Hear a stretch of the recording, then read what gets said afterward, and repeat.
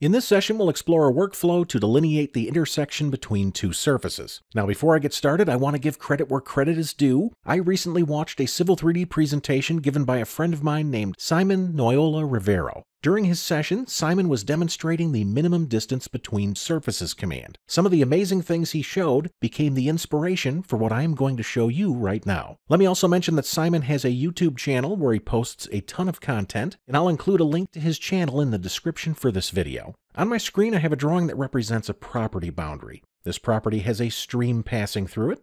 Let's say I'd like to build on this property, and I'd like to ensure that I stay out of any areas that might flood. The first thing I'll do is bring in a firm map. Now, I've already done that. I'm going to go over to the External References Manager. You can see the image right there. I'm going to right-click on that, and I'll choose Reload to bring that up on screen.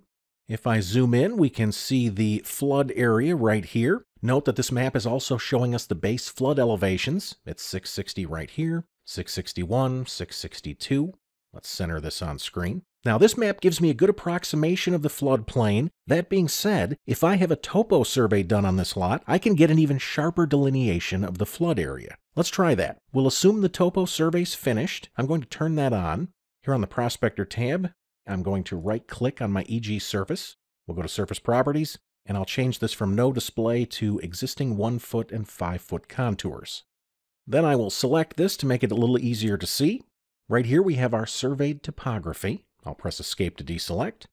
Next, I'd like to trace these base flood elevation areas. I've already done that. If we go to the Layers panel, I'll open the Layer Control, and if I push all the way to the top, I'm going to turn on this layer called Flood Elevations. And you can see that I have traced those base flood elevations as polylines. Note that I've made the polylines quite a bit longer than necessary. These polylines are also placed at elevation. For example, if I select this one, and go to the Properties palette. If I drag this down, we can see this is at elevation 659, the same elevation that we see here in the firm map. Once again, I'm going to zoom out. At this point, we'll turn the map off. Let's go back to the External References Manager. I'll right-click on the image and I'll choose Unload. I will then use these polylines to build a surface that represents the base flood elevation. Here on the Home tab in the Create Ground Data panel, I'll open the Surfaces menu and I'll choose Create Surface. I'm going to call this Flood Surface, and I'll keep the default style here of contours and triangles. Let's click OK. Then I will add these polylines as surface data. We'll do that by going to the Modify ribbon tab. I'd like to modify a surface.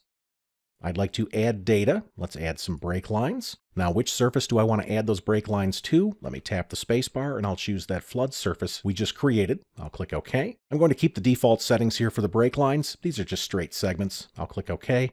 And then I will select each of these polylines, and I'll press Enter. At this point, I have created a triangulated surface that represents the base flood elevation.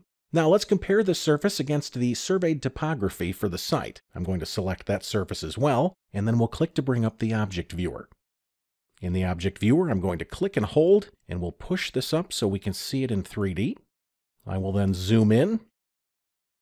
Notice how we can see these two surfaces intersect. Let's use Civil 3D to trace this intersection. I'll start by closing the Object Viewer. I'll press Escape here to deselect, and let's zoom in. To trace the intersection, I'll visit the Analyze tab, and then I'll expand the Ground Data panel, and I'll choose Minimum Distance Between Surfaces.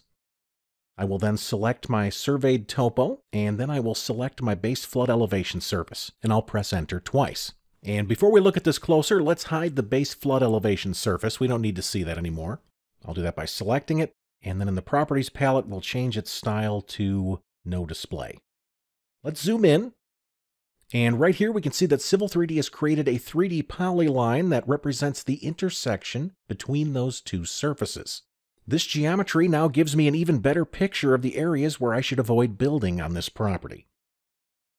Now in this case, I used the Minimum Distance Between Surfaces command as a way to help delineate a flood area. That being said, this tool can be used any time that you'd like to capture the intersection between two Civil 3D surfaces. Would you like to explore other Autodesk infrastructure ideas and workflows? If so, please visit the Civil Immersion blog by scanning the QR code or by following the URL listed below.